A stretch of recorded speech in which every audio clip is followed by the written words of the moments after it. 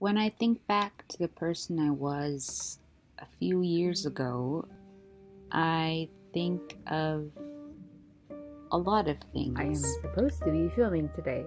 However, I don't really feel like it. I think of her as someone who is trying to figure it out. Not that I've figured it out, but who was even more lost than I am now. Yoo-hoo! Big summer blowout! Just kidding. It's November. I see someone who is vibrant, yet who is also missing a few colors, and maybe the vibrancy hurts a little bit, like it's too much for the naked eye.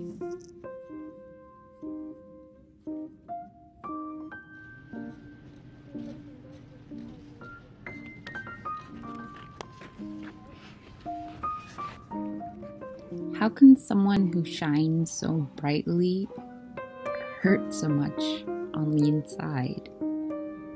I don't understand. As someone who's been there, it feels like you're being snuffed out.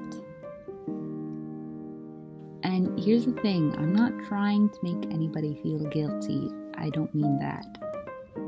This is literally for myself. I took these photos because I knew that I would one day look back and I would see just how fucking sad I was.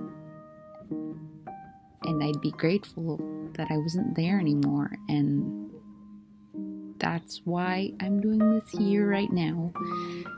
And I'm making myself emotional. Oh my goodness. This is literally just proof to myself that I am strong enough, I am capable enough, and I'm resilient enough to get through all of that.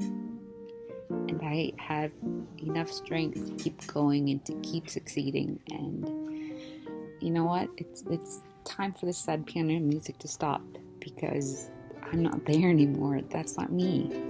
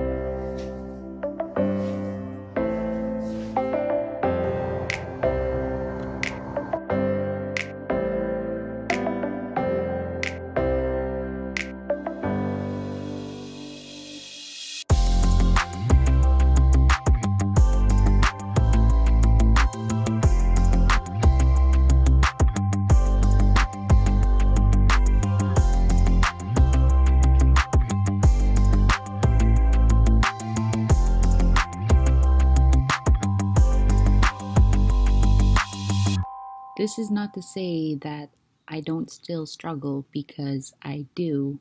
and I'm still finding my own spot, my own place in the world. I don't altogether know where I'm going to be in a couple of months because that is just unknown. It's a mystery, and I think that is wonderful. That is my future, and I'm going to discover what it is. So if you are interested, subscribe. I would very highly appreciate it, as I imagine I would still keep posting and documenting what's happening, and hopefully I can get better at this and just continue to improve mentally and as a person and everything and anything in between. Kenkamken, I love you.